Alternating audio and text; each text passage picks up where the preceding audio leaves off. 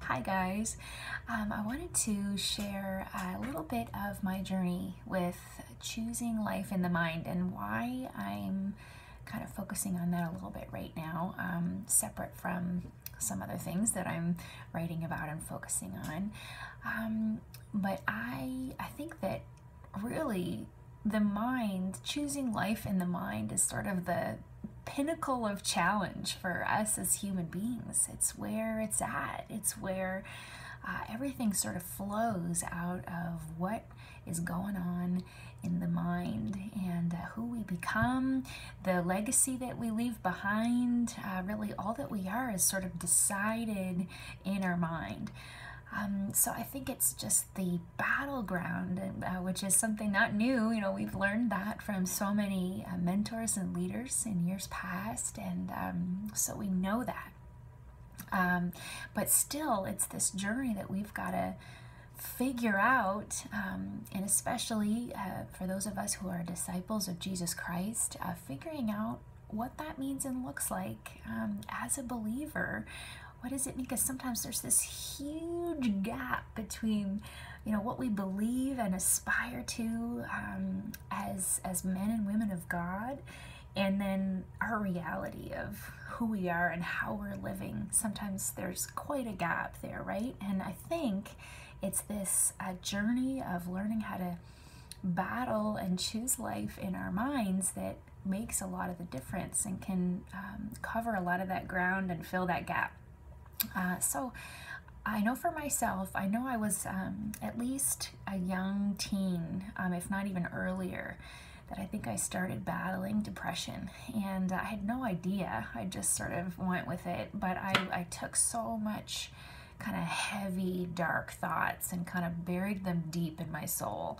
And so much self-debasing, just a lot of self-debasing. And I know that's common with most of us. So many of us have battled that and have done that over and over again in our minds. So those set those deep patterns, right, that we just get stuck in. They're there for life. That just feels like they're so set in our minds and in our thoughts. And then as life continued, there's lots of loss and lots of disappointments, lots of things that happen that kind of wound us, and they all kind of sometimes get stuck in our soul.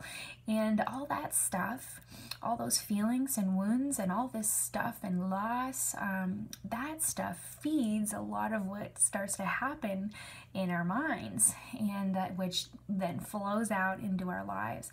And so for myself, I've had this sort of messy soul for so long, and I've really been intentionally digging into that stuff for, I think, at least 15 years. And for me, a lot of that baggage I had buried deep in there. I was 16, 17, 18, diagnosed with fibromyalgia. So it sort of manifested itself, that kind of emotional stress manifested itself in chronic physical pain from a really early age. So I've battled that for about 15 years or more. And that pain, that circumstantial pain, starts to feed dark thoughts, and I'm weak, and that just continues and spirals down. You can imagine, or and have experienced yourself. And then there's trauma, and trauma kind of wipes your brain.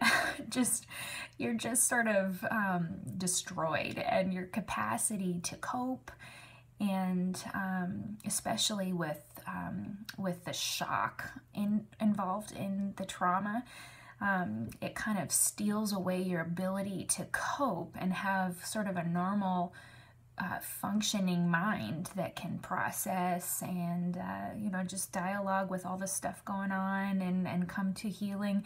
There's so much brokenness that you're just sort of stuck with this mess of all this stuff, and you got to figure out, how do I move forward from here? How am I supposed to pick up a million little broken pieces of my soul, you know, and put it back into something that could ever even imagine being happy again or having any joy again.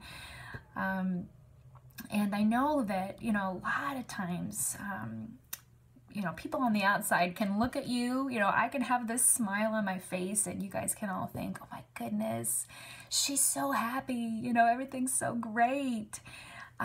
But we can all do that, at least most of us can do that, and still have so much pain and brokenness going on deep down inside our soul. And all that stuff is feeding our thoughts and feeding those thought patterns.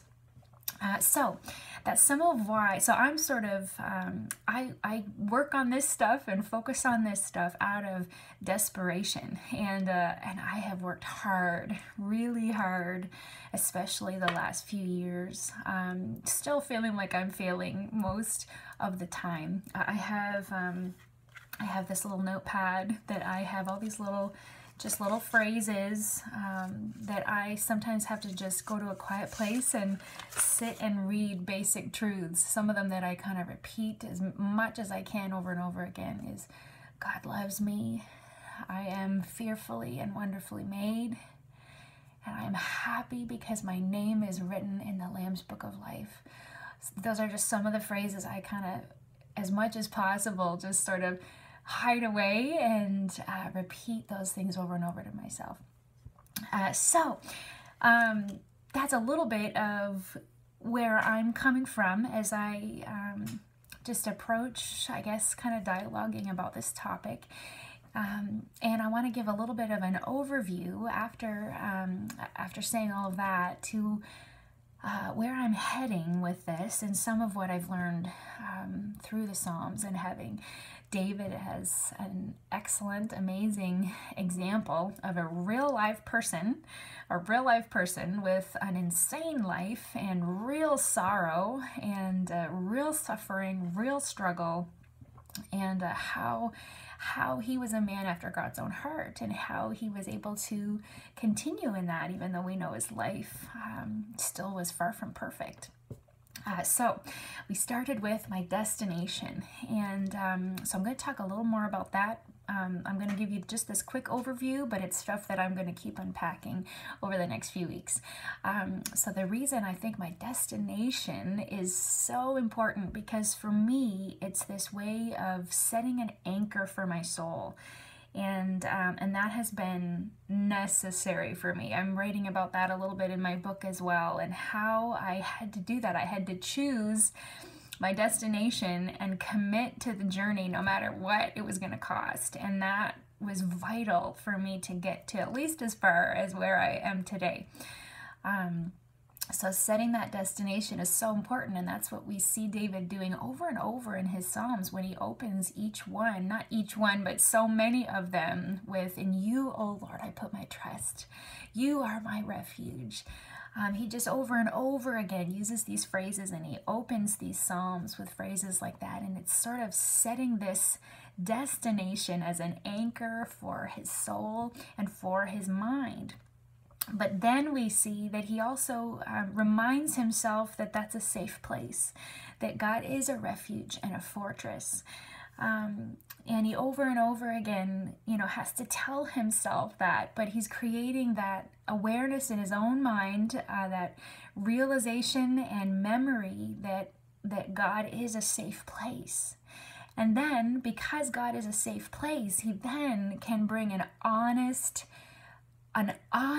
awareness of what he's really wrestling with in his soul. So then he brings all the junk, he brings all the fear, all the hatred, all the suffering. He can bring it right to the Lord in his presence. And that's so important. It's so necessary. And sometimes it's the very last thing that we want to do with the stuff we've got going on. But it's all that stuff that's feeding all these toxic thought patterns that really mess up our lives and our relationships. So we set this destination as an anchor for our souls. And then we have to know and then remember and remind ourselves that that is a safe place. And then we bring this honesty in this raw honesty and this awareness of what really is going on deep down in my soul. You know, why am I angry? You know, do I have hate? Am I so disappointed, you know, and that's loss and grief? Or are there sinful desires at work that just, you know, I don't want to give up. I don't want to give up that stuff that I'm convinced makes me happy. So there's all that stuff that we have to become aware of. And so I'm going to talk a little bit about that, I hope, and some different categories and how to deal. There's different things that we have to deal with differently when we get into that stuff deep in our soul. And so then we're moving from there. Then we've got to decide. So this is where it's so important that we've set our destination, because then we have to decide, okay, if it's this or this, then this is how we need to move forward. And we can do that as we once again remind ourselves that God's a safe place, and we move through that with Him, and we come back into His presence in such a beautiful and a powerful way. And all of that is choosing life in the mind that results in the fullness of joy, so much freedom, and the blessing of living in the presence of God and having His unconditional love and knowing it, being secure in His love and in the safety and refuge that He is, and His provision and protection over us and all that good stuff. So it is quite a journey, and for me it is it is hard work every day. For me to sort of follow through with this pattern, and I fail most of the time. I'm still a total mess, so you can join me in that and feel totally safe that you guys probably all have this down better than me. But I'm looking forward to the next few weeks, and I'd encourage you all to be in the Psalms.